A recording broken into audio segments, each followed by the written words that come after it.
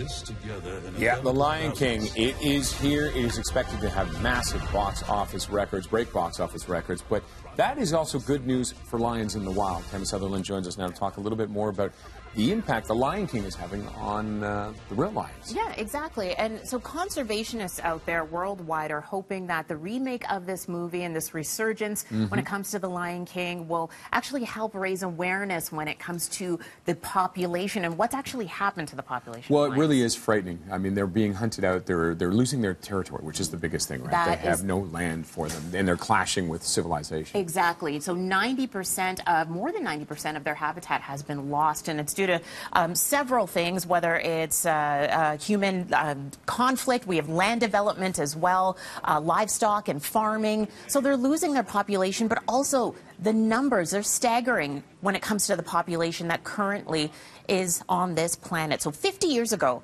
there were an estimated 200,000 lions right across Africa.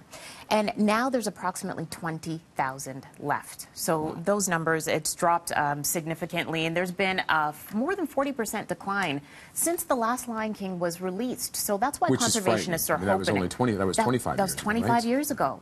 And that's why conservationists are hoping that the resurgence of the popularity of the Lion King will then lead to this, just reawareness when it comes to And what are they doing with the money population. that they're also helping with money, right? They are. So Disney has started a fund called Protect the Pride. It's a campaign to raise money for the Lion Recovery Fund so that they can help with this. And some of the conservationists who we spoke to are world-renowned. So we have one couple, Derek and Beverly Joubert. If you have not heard of them, you probably are not a wildlife enthusiast. If you are, these people are absolutely the top of the crop when it comes to conservationists. They've worked for 38 years very closely with National Geographic. They filmed award-winning documentaries over the last 38 years. They live in Botswana, and not only did they consult on the original film, but they also told us as well that they have seen some early sneak peeks of the current remake. Take a listen. All right.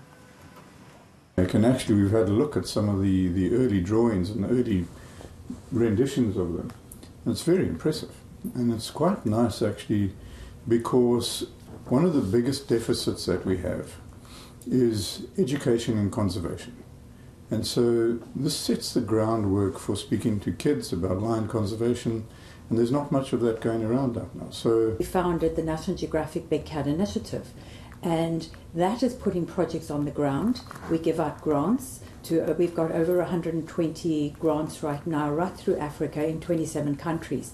And that's one way to work with communities and look at the solutions, solution-driven, to try and protect lions.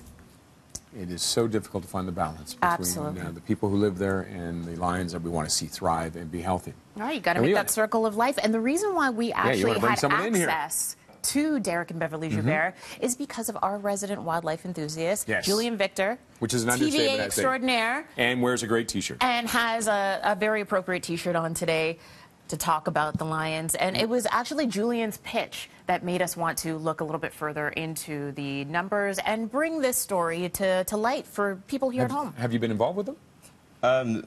Derek and Beverly, I actually interned for them 3 years ago when I went to Africa. Oh, wow. So I met them. I've looked up to them since I was a kid, so I got a chance to meet them in New York City, and then I kind of talked to them through just a chance. They're like, hey, if you want to go for an internship, and I took the chance, and since then I had that, and I asked them if they wanted to be a part of it, and they said sure, and I went down to Washington and I interviewed them. What was that experience like, being interning with them? That experience was amazing because as a kid I always wanted to go to Africa, and seeing a lion was in the wild was on my bucket list. And I remember when we were pulling up, and then we pulled a corner of this thicket, and then we opened and you see these two huge male lions, and it was just like a whoa. And then it was away, and then sleeping at night and hearing them roaring was a little terrifying, but it was still an amazing experience, which I'd go back tomorrow. Awesome. All right. Thanks so much, Julian. And again, it was Julian's idea, and this whole pitch, it was great. So